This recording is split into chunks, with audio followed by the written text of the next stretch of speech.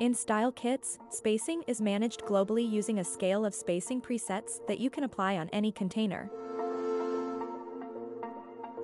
Each container has a dropdown to select and apply any of the available spacing presets. Let's take a look at how we use these spacing presets in the layout. The Hero Section preset is used on hero sections, or any other section that makes generous use of spacing. The Primary Section preset is applied on every main section of the layout. The Large and Medium Box presets are used throughout the layout to apply spacing on cards and other boxed content. Finally, the Small preset is used in cases where we need more tight spacing.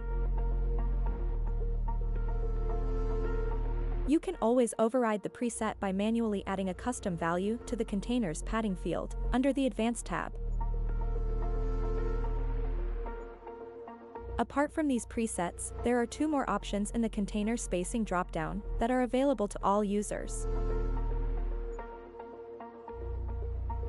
The default preset will always inherit the default container padding values as defined in Elementor under Site Settings, Layout.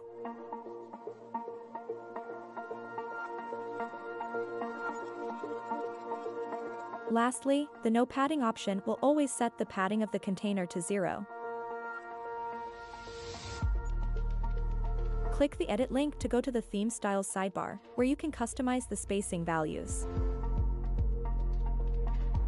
Every style kit comes with the first 5 spacing presets pre-configured by default.